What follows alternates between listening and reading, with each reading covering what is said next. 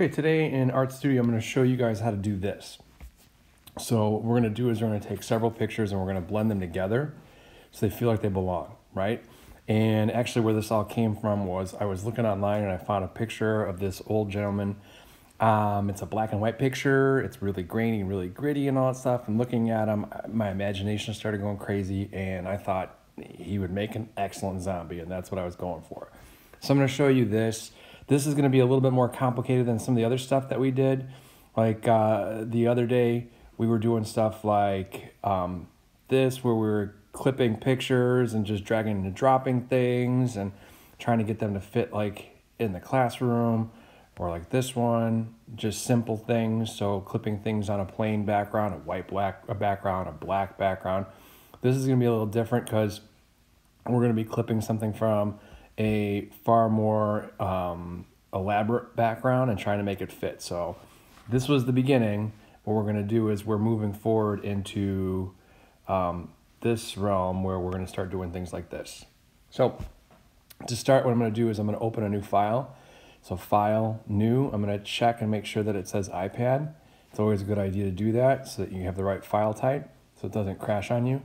And I'm going to start with a transparent layer and hit create. Then what I'm going to do is in the file menu, I'm going to start importing my photos. So I'm going to choose the import option. You always want to choose the import option, and you're going to tell the iPad you want to insert it as a layer, and you're going to take it from your photos. So now I have lots and lots of different things. What I find is when I'm on the internet looking for stuff, I find pictures that I like, I save them. I might not even know what I'm going to do with them, but I just save them for future reference. And this is the picture I want to start with. Okay, so I have a picture of this. This is the one. I like it. It's real grainy. It's real contrasty. Whoever took this picture did a really great job. You know, I see it to me, this guy obviously looks like he's had a hard life and all that other stuff. And I think I'm going to use that to my advantage with this project because I want to make him into a zombie. So, of course, if he's a zombie, he's got to be in an apocalyptic world. So I'm going to bring the background in. So I'll hit import again as a layer from photos, and I'm going to look through my camera roll, trying to find, I looked earlier and saved a picture. It's an apocalyptic scene of a city that's all worn, torn, and destroyed. Here it is.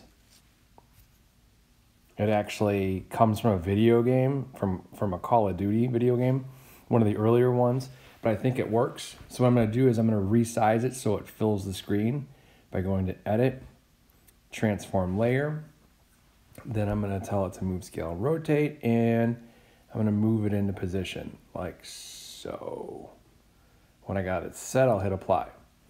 Now I need to rearrange my layers so that the older gentleman is up front. So I'm going to grab and touch the 3 bars next to the image and right to the right of layer 2, and then I'll lift and raise that up and over, right? So looking at it here, what I showed you guys the first day was the option to use the blob tool down here, the selection tool. If I tap around, watch what happens. Okay, so it clicks a lot of stuff. What's going on here actually is that I haven't changed the layers. So I'm still trying to select things from layer 3, the background. All right, so I want to select the background from layer, the top layer. So I'm going to change layers and try again. Now what's happening is it's selecting a lot of different pixels because the background isn't one color. It's not white, it's not black, it's not green, it's not just a single color. What's happening is that the magic wand and the blob tool are going to get confused. They're not going to know what you want, because what they do is when you pick a pixel, when you tap a pixel, it'll circle everything that's matching that color. Since this background is really filled with a bunch of different shades of gray, it doesn't know what to do. So those techniques won't work. What I'm going to have to do instead is I'm going to have to go and use the lasso tool. So if I go over here and I tap, you'll see the lasso is kind of right there in the middle. I just highlighted it. It's changed down to the bottom too with the quick change option down there. And now what I can do is I can circle around with my finger or my stylus around what I want to keep. So I'm gonna go ahead and circle the old man because I wanna keep that. Now, I got pretty close on some things. I'm getting close to take a closer look, but there's some stuff I need to fine tune. Like right there in the air, you can see I kind of have some of that area there I got to get rid of. To get rid of it, if you look at the bottom of the screen, you'll see that there are, next to the different types of selection tools, there's different ways to use it. There's a box, a square, then there's two squares that are in white, one over the other. Then there's a square that's white with the square that is dark over it. And then there's two squares. Anyways, those things change the way this tool works. So if I go and I change that, this should remove things from whatever I select, and it works by circling it. So if I put my finger on the screen and I start to circle around, you'll see that cut out a part of the selection area I was working from. So if I do it again, I'm cutting out. To add back, change it to the next option over, the two squares that are white and on top of each other, and now I can add that back in by circling it. You have to circle because otherwise the iPad tries to guess what you want and it usually guesses wrong. So you see, and I got much closer in there, right there in the corner of the air. So I think I did a pretty good job. Oh, I got rid of some of his skin right here. I'm gonna bring that back. If it goes crazy on you, you just go back and try again. I gotta eliminate part right there above his left ear. So I'm gonna switch tools. I'm gonna switch variations of it and I'm gonna try again. See, now it's going crazy. Go back, get that corner there. I'll scan around. I'm gonna get in tighter around the hat. So remember, you gotta circle because otherwise it doesn't know what you're doing and it guesses wrong. Excuse me. And I'm gonna get real close because I wanna make sure that I don't have a lot of background. I don't wanna leave like a halo around him. So I go and I circle. Of course, that's gonna be crazy. There we go. So I have that. When I think I got it done, then what I'm going to do is I'm going to go to the edit menu up top, and I'm going to tell the iPad to copy. Then I'm going to tell it to paste. And now when you look, you have two versions of the old man. You have the one with the background, the original, and then you have the one without. So I'm going to turn the one with the background off. So it's just off there. And I'm going to make sure that I'm working on the top one. So now he's free of his original background and he can stand in front of this apocalyptic world, and I'm starting to create my composition here. So I'm going to deselect to get rid of that background, and here you go. I got to start. Now if he's a zombie and all that, what I'm going to do is I'm going to make him a zombie with blue glowing eyes. So to do that, what I'm going to do is I am going to circle his eyes with the lasso tool because that's what I want to work on, right? And I want to make sure that I set it so that it's adding. So at the lower part of the screen, you'll see that I have the two white boxes stacked on each other. I have that part of the tool highlighted, and I'm going to get in close, and I'm going to circle the eyes. So circle one, and because I have it set so I can add, get the other one, and then I missed a little bit there, so I'll come back and get it. Missed a little bit more. So I think I got it. Now I don't want to change the original picture because I don't know. Right now I'm just trial and error, trying some things out to see how it works. So what I want to do is anything I change, I want to change on a separate layer so my original image stays put. So I'm going to add a layer. And then what I'm going to do is I go back and I'm going to choose blue. I'm actually going to modify that blue and make it a little lighter. And something like that. And then what I'm going to do is change the tool. I'm going to pick up the spray can and set it so it's high, set for high. And I'm just going to paint with my finger. So, and you'll see that the only thing that changed is that area over the eyes because that's what I'm selecting to work on. So there you go. Looks kind of weird, right? It's just the start. To really sell this though, what I'm going to do is go to the layer menu And you'll see on layer 5, where I have my blue glow, at the top, just above there, you'll see where the word layers, and then underneath it, you see normal. If you tap normal, it gives you a big long list of different blending modes that you can change and sample with to see how it affects the way these two different layers are blending. So right now with normal, what happens is anything up above covers anything down low. So I'm going to try darken, and you'll see the changes: multiply, burn, subtract, screen, dodge. Best thing to do is just to kind of go through them and sample. Like I said, there's a lot of trial and error to this kind of art. So you can see here what's happening is it takes, by changing this blending mode, you take that layer and you make it somewhat transparent. So you're letting some of the darker marks from underneath shine through, from the layer underneath shine through. So I'll move around. I'm going to stick with soft light. Okay.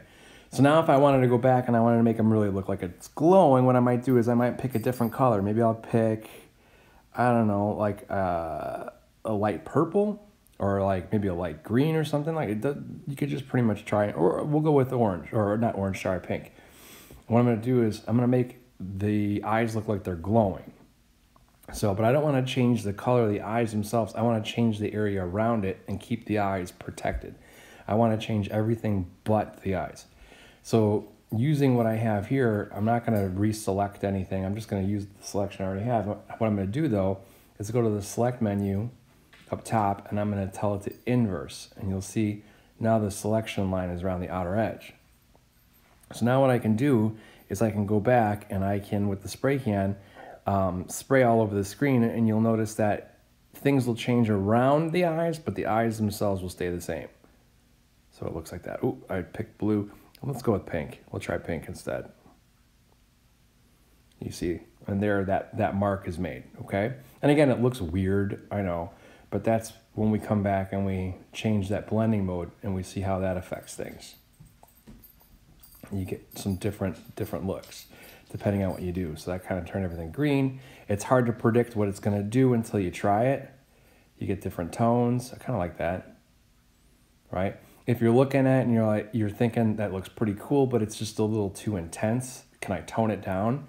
In the layer menu, you see underneath dodge, there's that slider. It says 100% right now.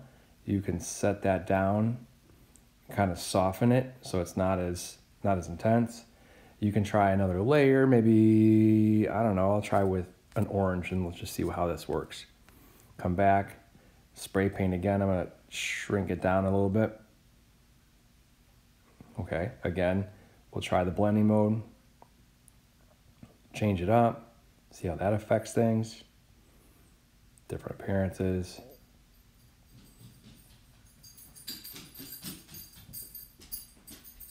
You know, keep fiddling around with it until it looks the way you want it to.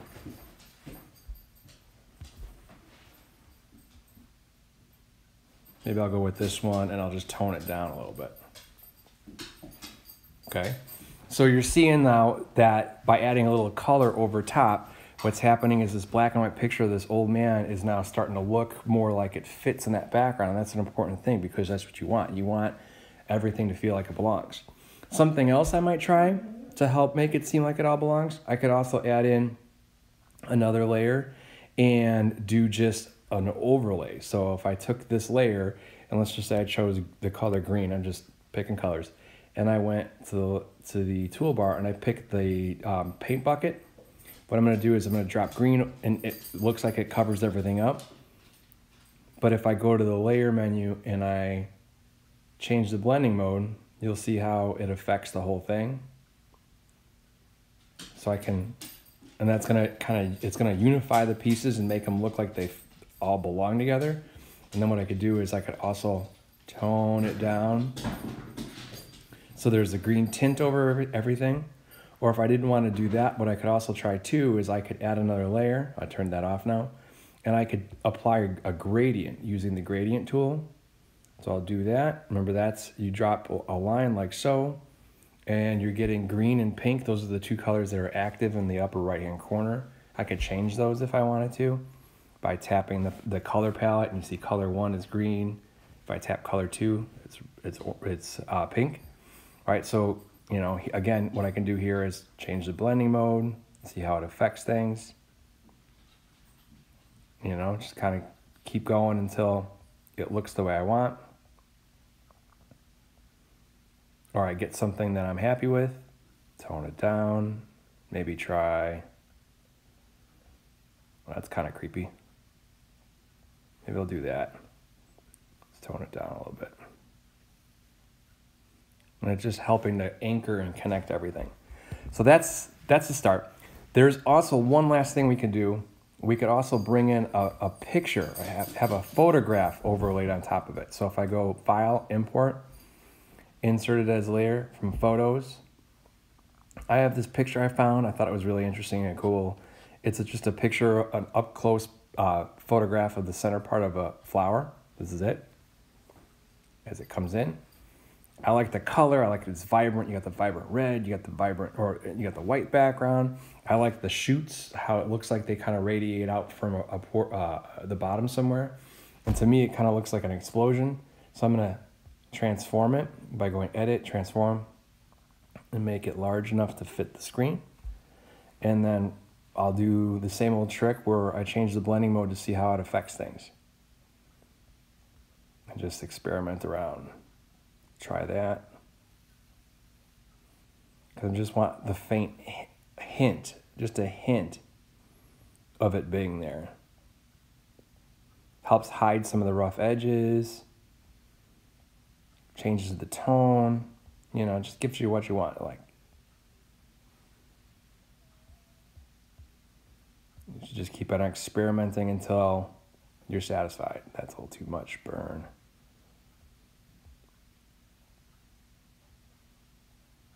There you go. So let's tone it down a bit. And that's it. So a lot of this, like I said, is trial and error. You just get out there and try some things, see how it looks. If you're satisfied, keep it. If not, try again. And that's it. That's all I got for today.